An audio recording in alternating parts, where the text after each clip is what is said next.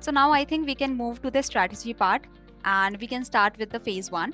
So coming to the GA is considered as the toughest, and it has the most weightage in the phase one, and it is the toughest, we can say, because like too many facts to remember. So how are you able to manage that Ma'am, when I got to know about the RBI syllabus, I knew in my mind that GA is going to be the main content of the exam, be it phase one or phase two. So initially, when I gave my first attempt last year, so I started to prepare the GK from my Affairs Cloud section.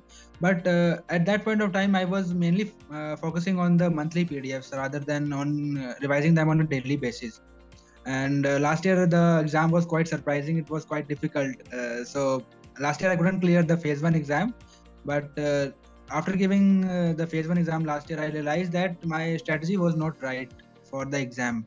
So second time I started from scratch, and I prepared GK on a daily basis, and then revising the same on weekends. So I used to do GK on a daily basis from Affairs Cloud, and apart from that I used to revise them on a weekly basis.